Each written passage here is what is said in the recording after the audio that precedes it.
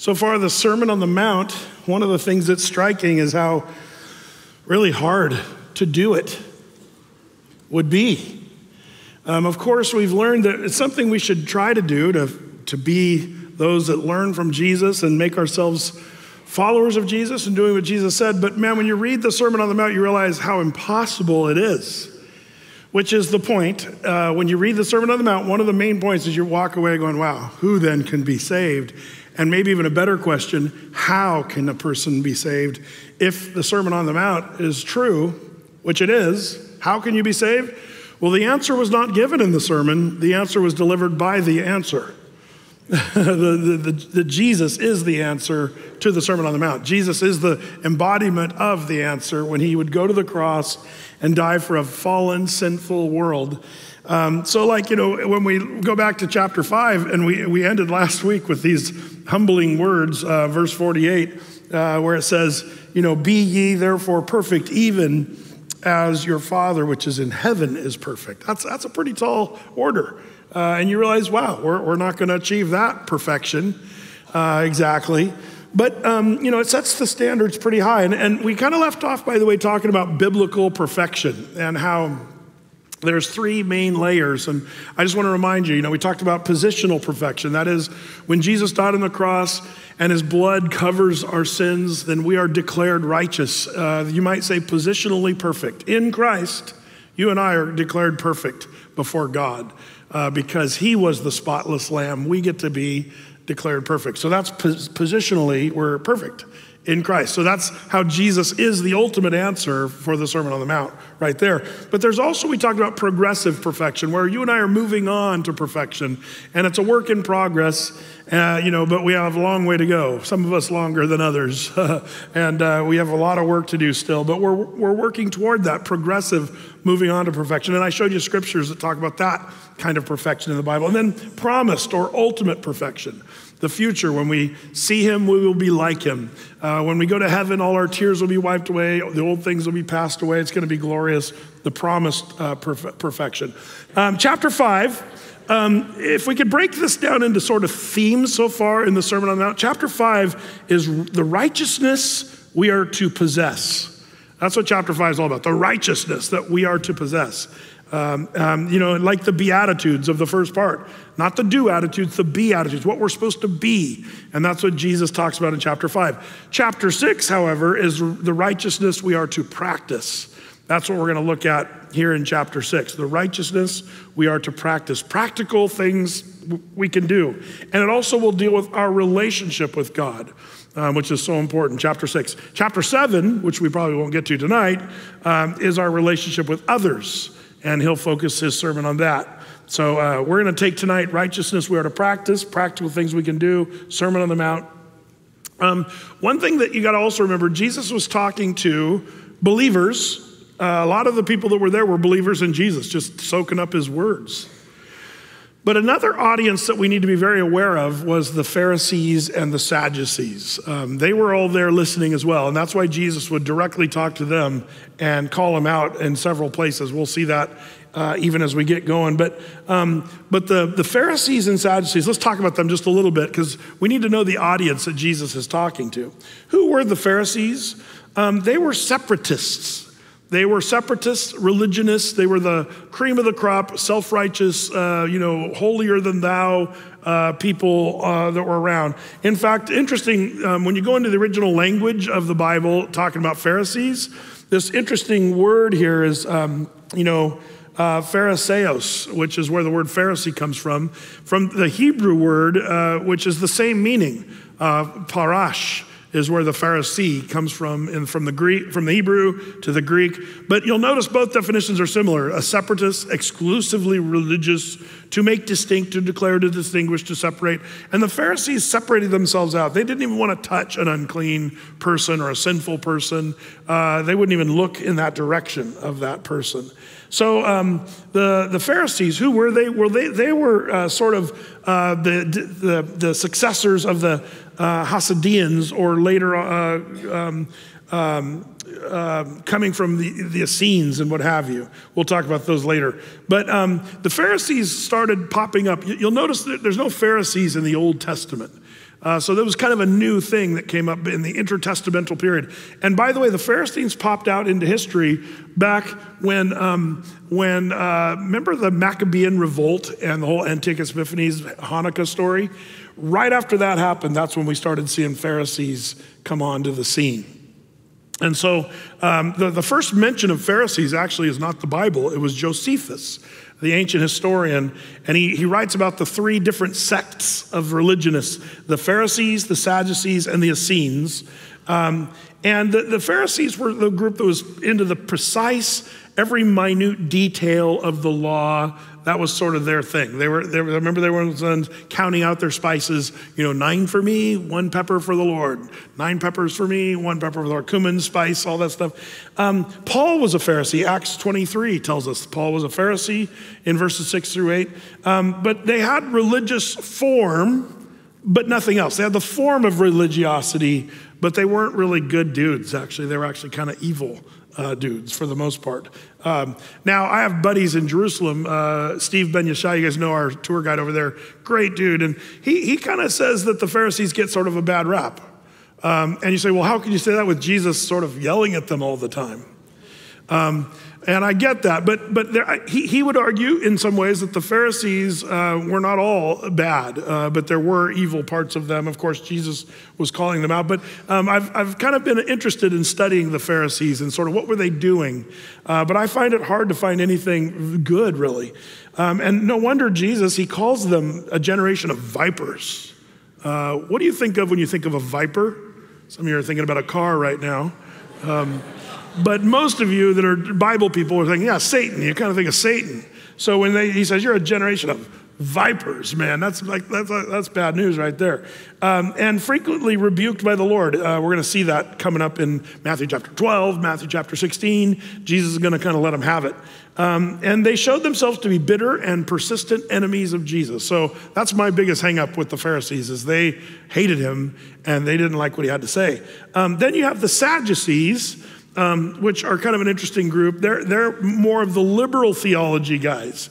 The Pharisees were theologically conservative. The Sadducees were theologically more liberal. They were sort of an outcome of the Grecian influence. There's actually a thing you can study called Hellenism, which is the Greek influence on the known world at that time.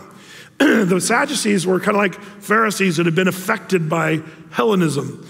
And you might picture sort of the college theologians with the pipe-puffing, cardigan-wearing sweaters.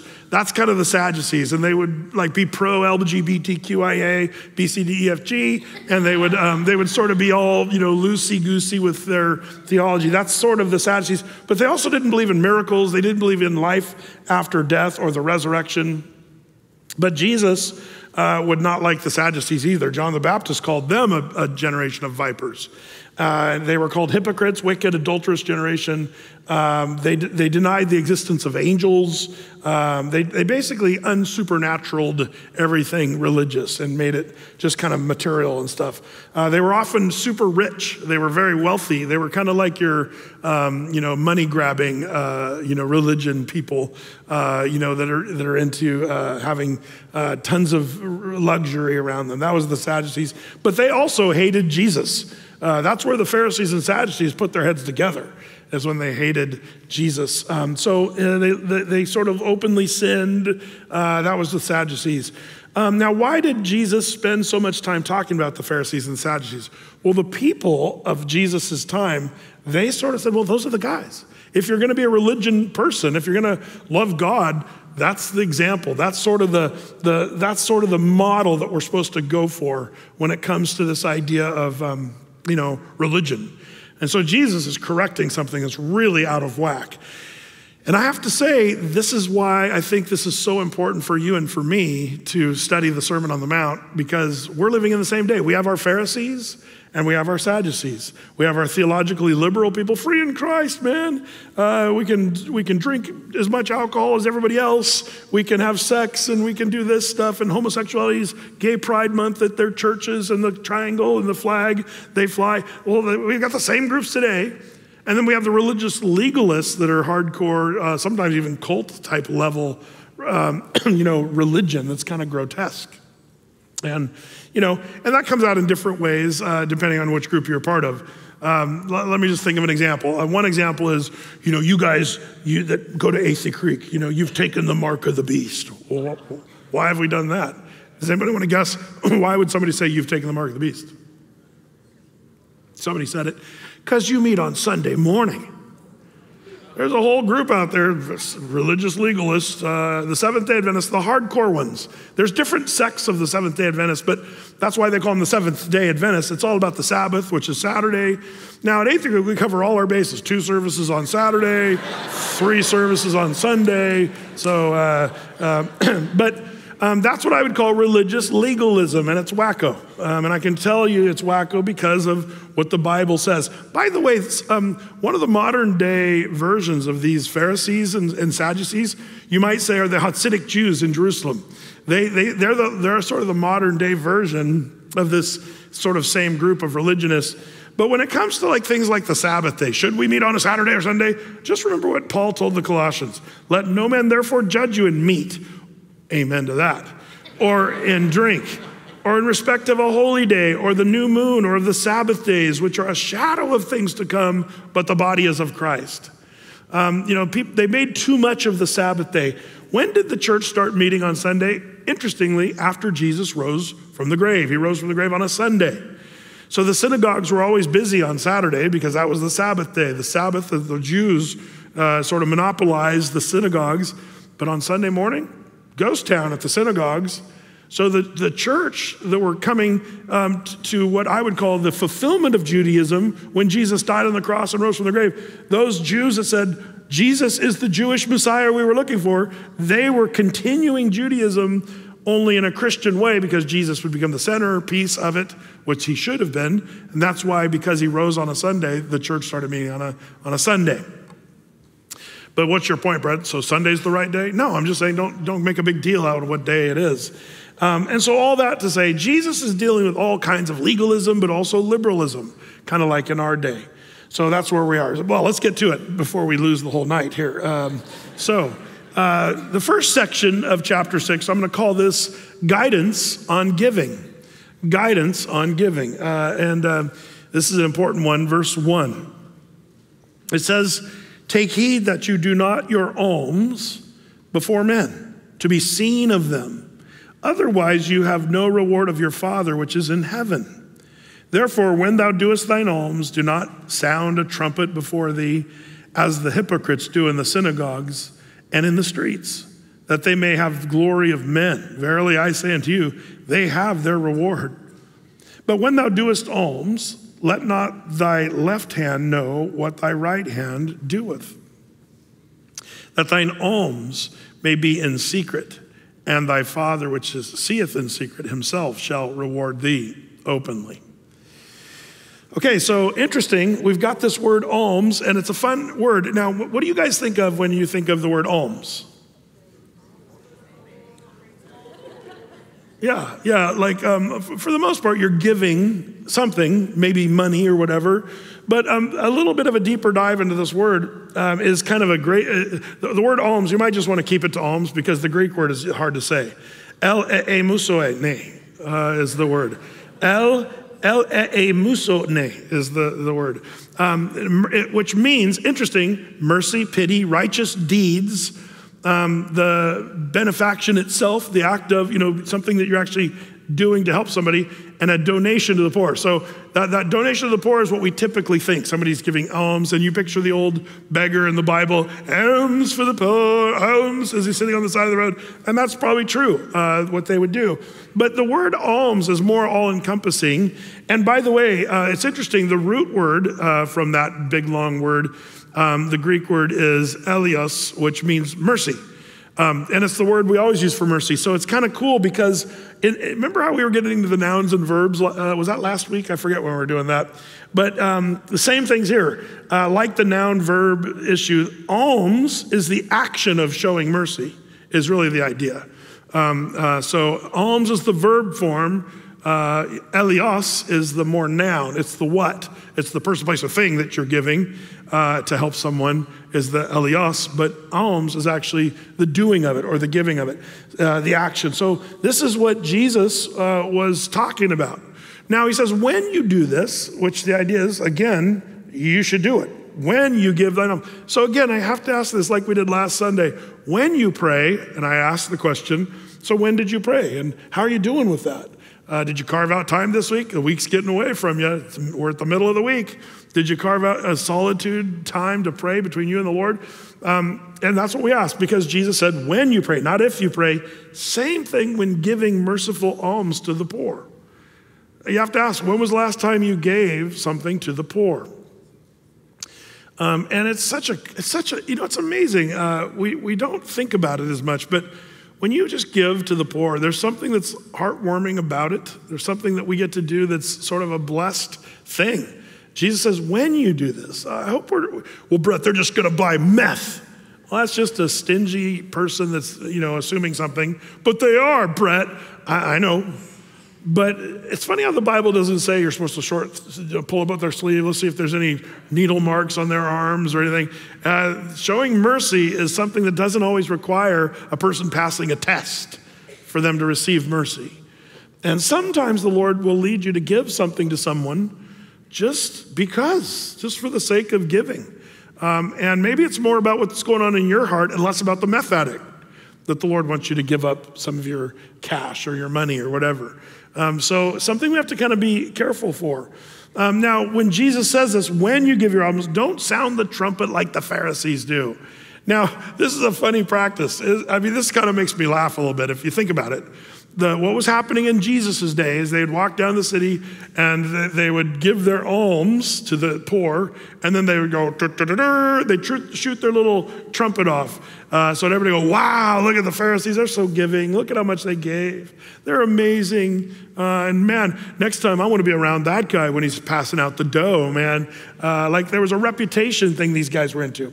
Now, some of you might say, well, when did that practice come into play? And how did that Looney Tune sort of blowing your trumpet thing happen? You want to know how it happened? It started with, first, this is what they would do, is the Pharisees would go and they'd stand in the city center and then they'd blow their trumpet, and that would make all the poor people come and they would just start handing out money to the poor people. The original intention was to get people's attention, to know, well, you come to this guy, he's got the horn, he just blew it, so gets your, it's your free soup kitchen or whatever. Here's the freebie that you have for you.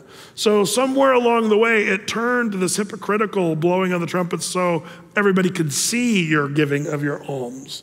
And so it kind of amalgamated and changed over time. But the Lord is saying, do your alms, show mercy to people in secret, where nobody sees what you're doing. Man, this is such an important thing.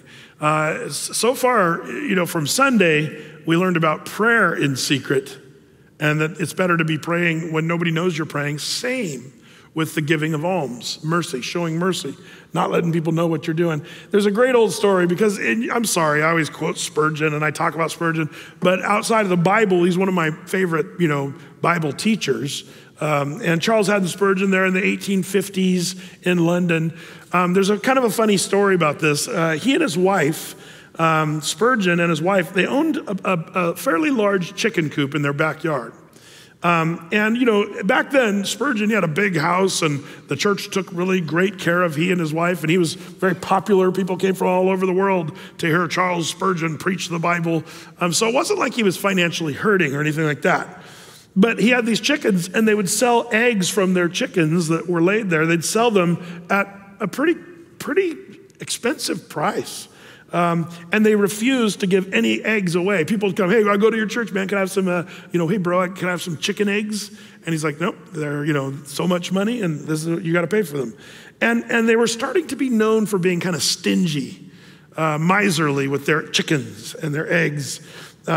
And so the Spurgeons just accepted this criticism. They never once defended themselves.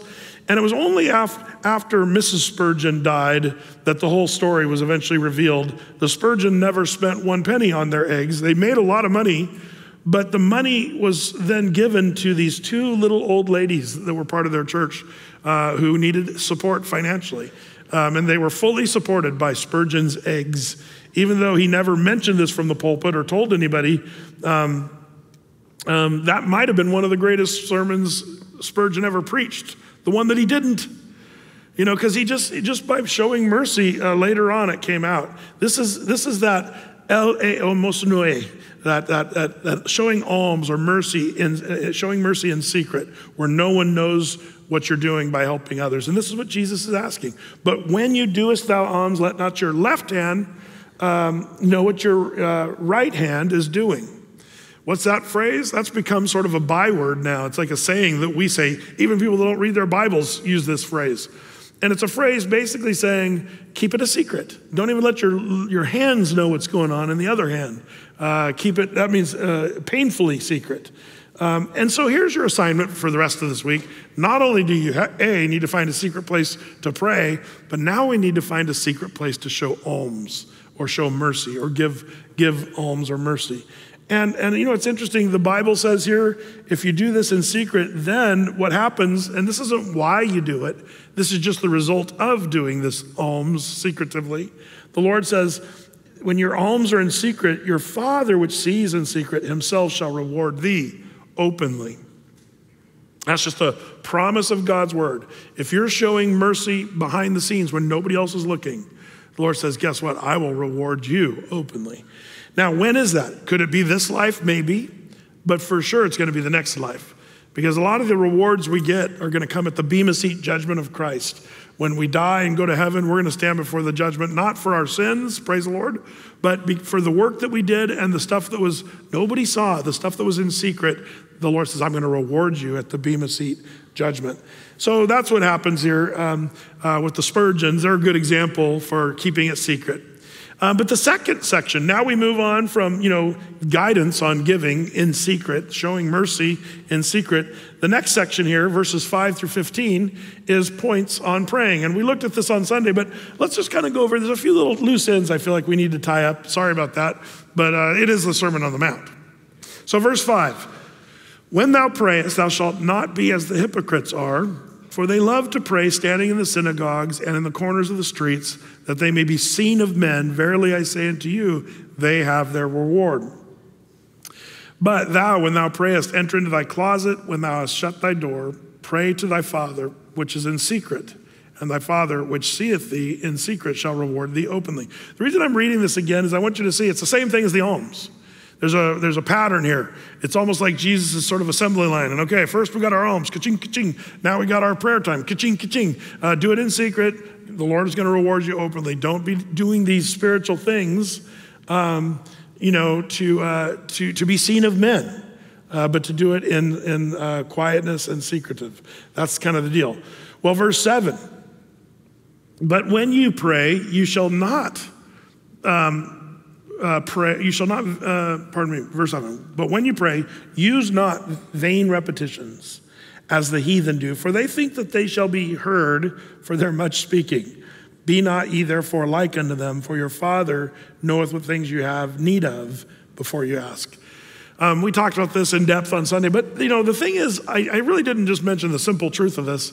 The Lord hears short little prayers that are heartfelt. Don't feel like you have to pray long prayers.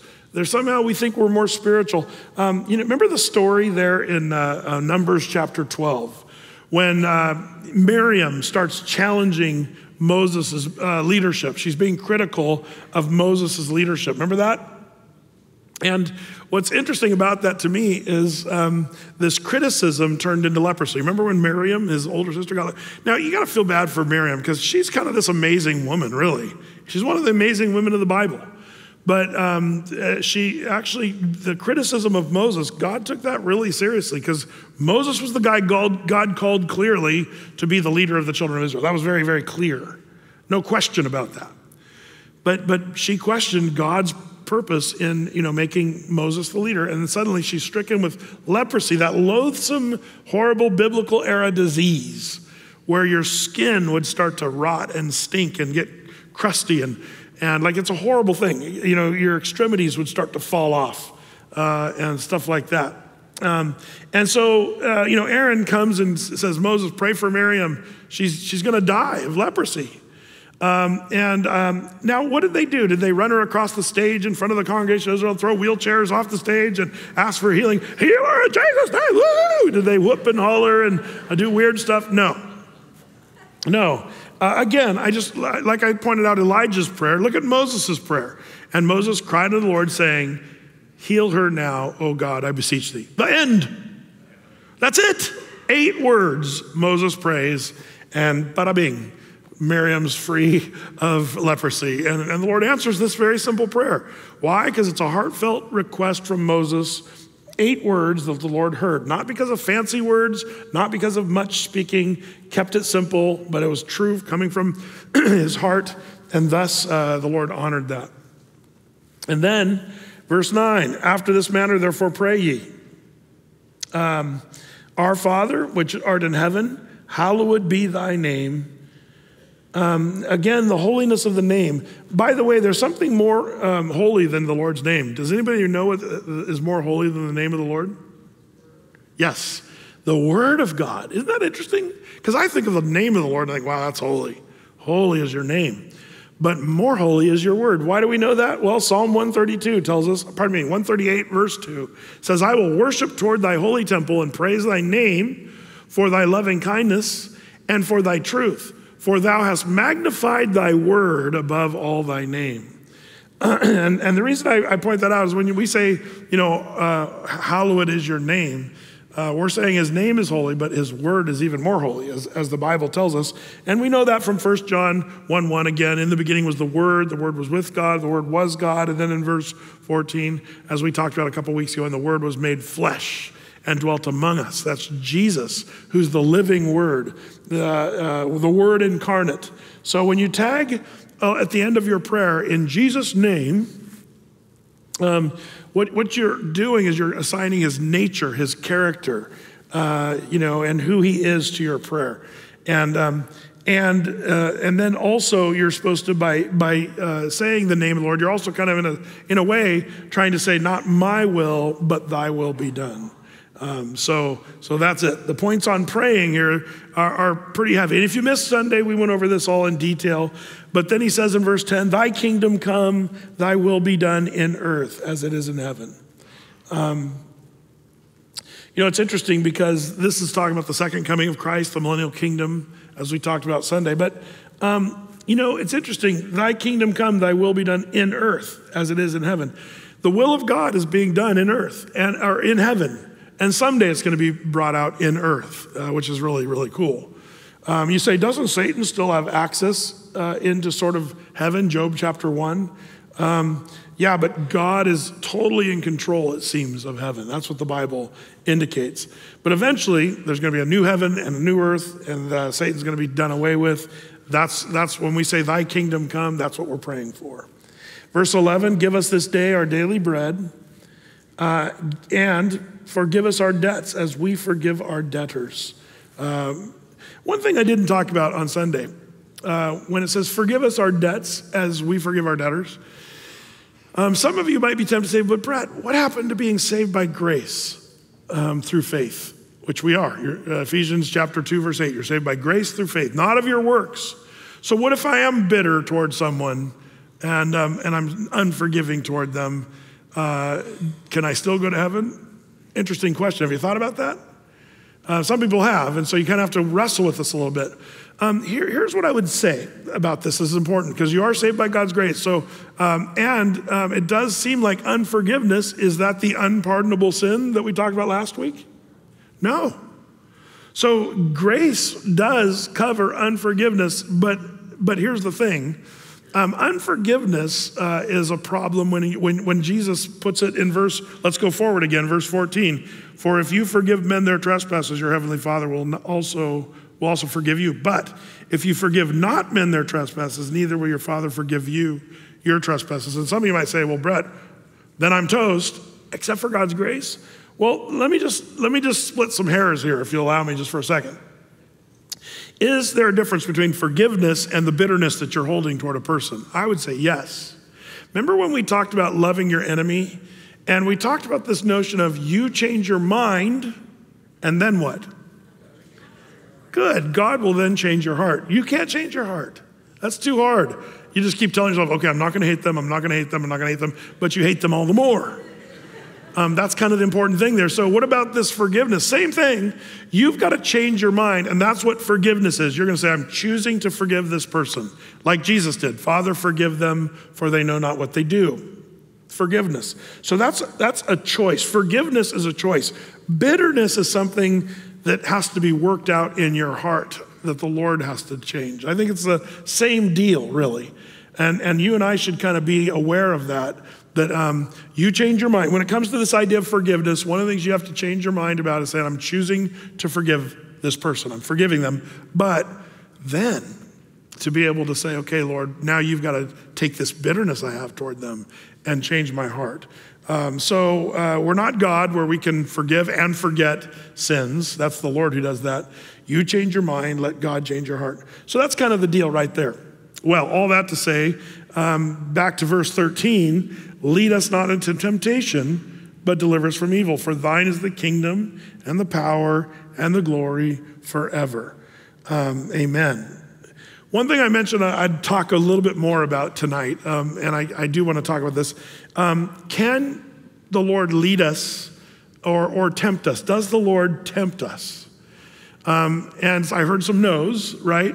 But then why would you pray this? Lead us, Lord, not into temptation. Well, we touched on it on Sunday, but there's a verse, the best commentary on the Bible is the Bible. So jot this one down in your notes. It's James chapter 1, verses 13 through 16. Look at this. Let no man say when he is tempted, I am tempted of God. For God cannot be tempted with evil, neither tempteth he any man. But every man is tempted when he is drawn away of his own lust and enticed. Then when lust hath conceived, it bringeth forth sin. And sin, when it is finished, brings forth death. Do not err, my beloved brothers. So this verse tells us a lot of stuff, but one of the things it tells us is, first of all, God doesn't tempt us to sin. Don't say that, it says. Don't even say that. But when we're tempted, that's not the sin yet. Just because you're tempted, and this is something I've noticed Christians struggle with. Sometimes if you're tempted to sin, you already feel like you've sinned just by being tempted. But that's not the case. It's when you act on the sin that's actually where it becomes sin. Again, not to be too flashy with with the language here, but the word tempted that is used here and also in the Lord's Prayer is this interesting word in the Greek. It's the word parosmos, which is if you break it down, there's three main definitions that are kind of interesting. An experiment, attempt, trial, proving. The trial of man's fidelity and integrity, virtue and constancy. Temptation, i.e. trial of God by men. So there's a trying or a testing that God will do. And he'll allow us to go through times of testing. There's a lot of these in the Bible. When Abraham was brought up, Mount Moriah with Isaac, and he was supposed to plunge a knife into Isaac's chest, his son, and sacrifice him. That was a test that God gave to Abraham, and he passed the test. And fortunately, Isaac was not killed. The Lord put a substitutionary, ram in its place. Interesting idea. But all that to say, that was a test. So sometimes the Lord does allow us to go through testing, but there's a definite difference between testing and then trying to lure you into sin, and that's what God doesn't do. So you might even say in Jesus' prayer, back to the Lord's Prayer, Jesus, you might say, lead us not into trials of testing, or when I am tested, may I not fall into the situations that bring about the fruit of sin. Does that make sense? So it's kind of important to notice the difference. Satan is the one who really wants us he lures us and wants to make us, sin. God doesn't want that. So that's kind of important. So we've already covered, number 1, guidance on giving, verses 1 through 5. Points on praying, verses 6 through 13. And now, to keep my alliterations going, fun with fasting. So I hear a groan from some of my brothers in Christ. More than one way of being brothers. Fun with fasting, oh no, not fasting. One of the things as a verse-by-verse, chapter-by-chapter Bible teacher, I'm really glad we don't have to teach a lot, is fasting. It's one of the things I like the least in the Bible. Brett, that's horrible for you to say it. I'm just being honest. I'm very real, and I like food. But believe it or not, I do appreciate and think that fasting is something that we all should do. When I was a kid, thankfully, my parents taught us about fasting. I remember my mom particularly explaining biblically what fasting was all about. And she went through the whole enchilada. And she even read this. I shouldn't use the term enchilada. See, I'm already getting hungry just talking about this. Gotta find a Mexican restaurant after church. Verse 16, he says, moreover, when you fast. There it is again. So far we've got when you give alms, when you pray. Now, when you fast, be not as the hypocrites of a sad countenance, for they disfigure their faces that they may appear unto men to fast. Verily I say unto you, they have their reward. But thou, when thou fastest, anoint thy head and wash thy face, that thou appear not unto men to fast, but unto thy Father which is in secret, and thy Father which seeth thee in secret shall reward thee openly. Remember the assembly line of secret things Jesus wants us to do? This is another one. So when you give alms, when you pray, and now, when you fast. So when I was a kid, my mom taught us when we would take a day at a time. My mom would say, okay, when do you want to fast, Brett? And so I remember on our summer break, I remember there'd be days I just choose to fast, whole day. And then she explained what we're supposed to do. Use it time for prayer, the time you'd normally spend sitting at a table eating. Take that time and go to your knees in prayer and to make sure your face doesn't look all sad when you're fasting. By the way, if you go to the Middle East, I've been there during Ramadan, and our poor Muslim friends, have to fast. And they fast all day until the evening, and then they can eat again. So their faces are all down. It's pretty funny. They'll close their shops like 5 hours early because they want to get home and, wait for the sun to go down so we can eat. But they're hangry over there. Don't go to the Middle East during Ramadan, because there's just a bunch of hangry Muslims. But if you're a Christian fasting, then we're supposed to have shiny faces and not be walking around, I feel so weak and hungry. And that's what my mom taught us as kids, and we did that. And so that kind of transferred on, and there are times that I feel like it's appropriate in my own spiritual walk to fast. I'm just going to say I don't do it enough. I'd like to do it more. When should we fast? Jesus said it's not if, but it's when. When you fast, how much do we do this? By the way, there's a lot of books that have been written on fasting, and I have to warn you, some of the groups get into the health benefits and stuff of fasting, which there's all that. Some of you guys are like, yeah, Brett, intermittent fasting. I've lost 180 pounds, intermittent fasting.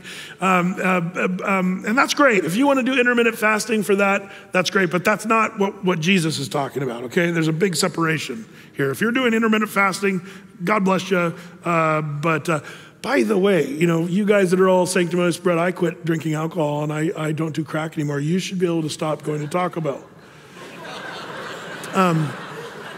Here's the difference. You can quit cold turkey with, cocaine, and you're going to live.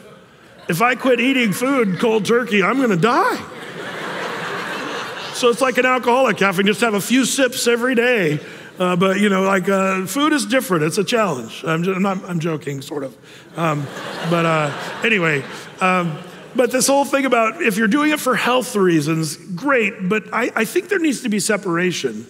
When you're fasting for the purposes of prayer, there's got to be a mental, spiritual separation. That's my read on it.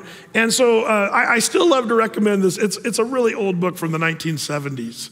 And if you get it on Amazon, I think even the artwork still looks 70s, and you'll just dismiss it as some weird book from the 70s. But it's actually a book called God's Chosen Fast by Arthur Wallis. And I really love that. It's just a little booklet. It's not super long, but he goes into biblical fasting and keeping it more on the spiritual plane, less on the health food, Whole Foods model or whatever, kale model or whatever.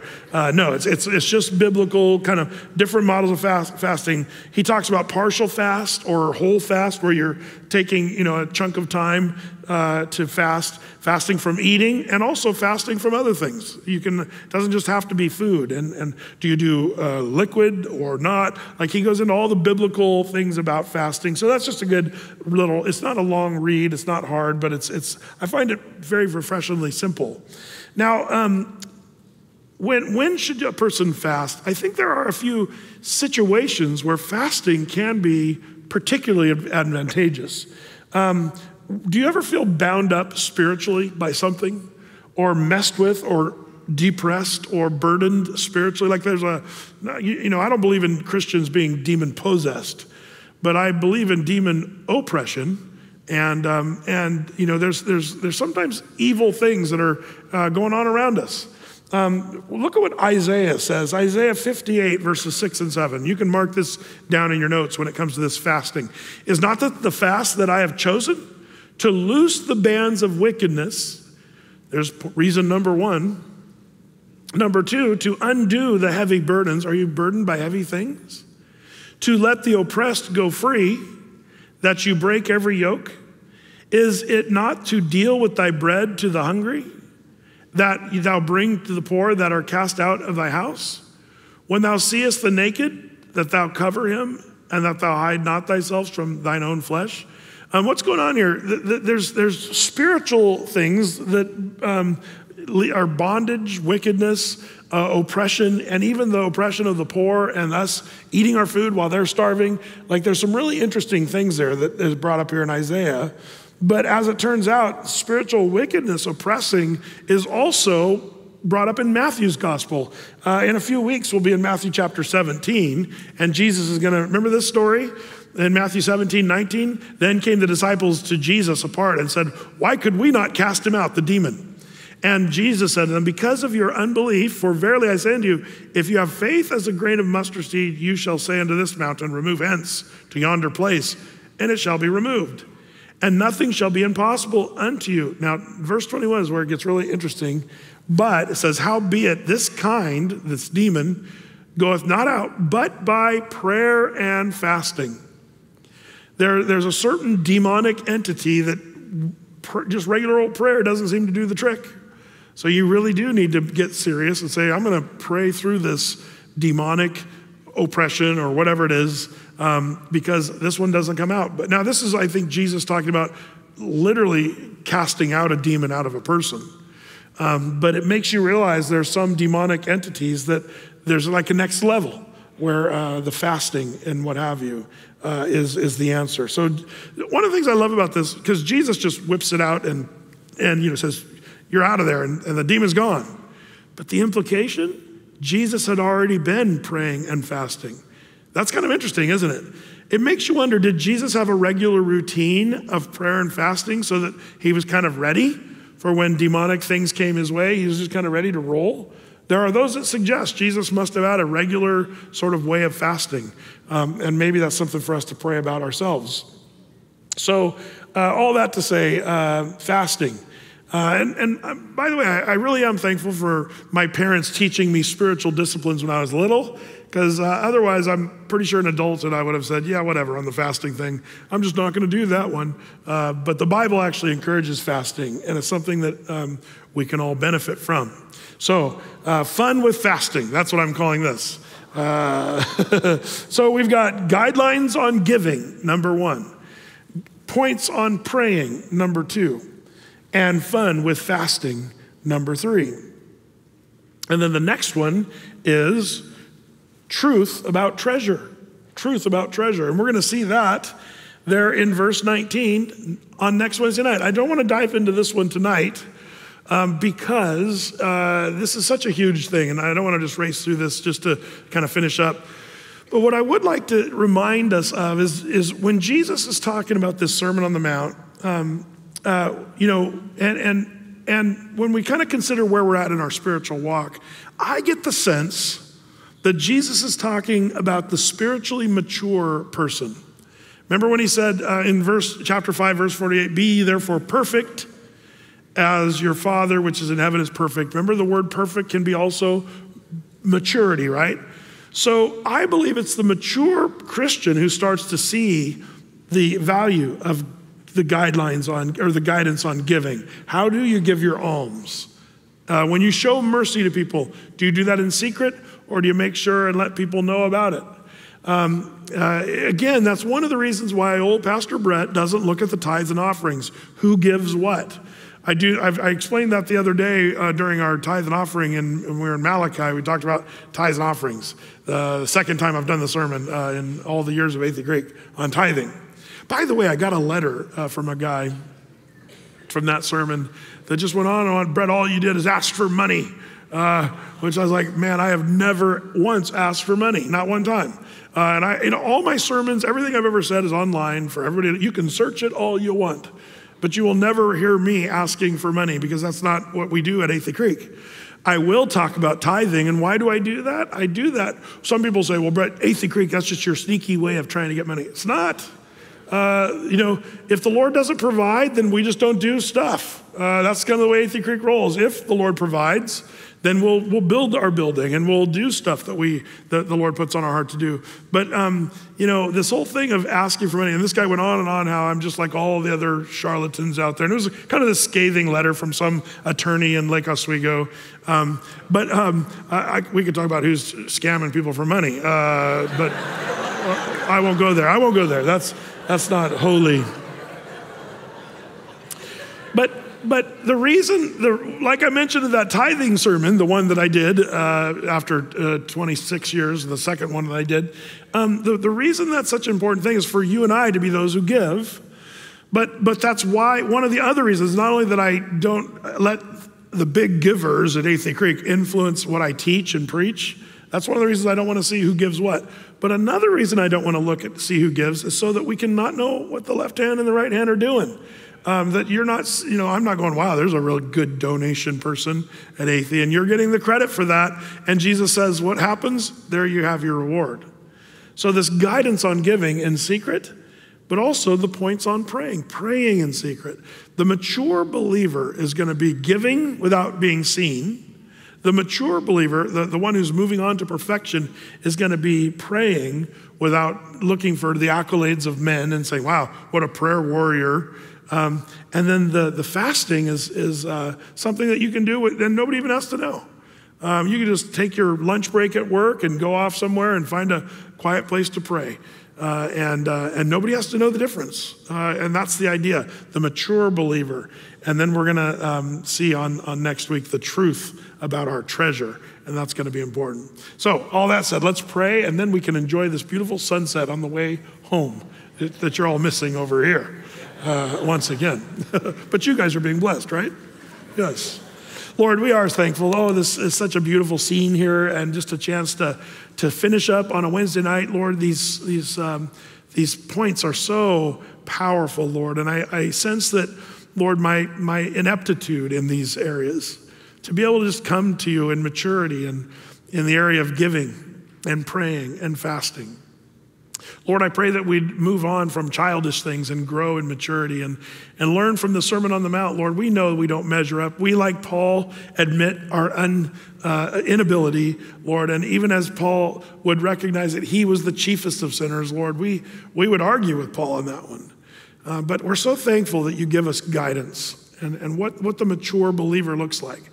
So I pray that you'd help us, Lord, that we would grow in our ability to follow your word. And Lord, not just be hearers of your word, but to be doers as well. So we pray your blessing on this congregation, Lord, tonight. For those online, for the watch parties out there, Lord, we just pray blessing on them. May they sense the word just filling their hearts even now as we speak, Lord. In Jesus' name, amen.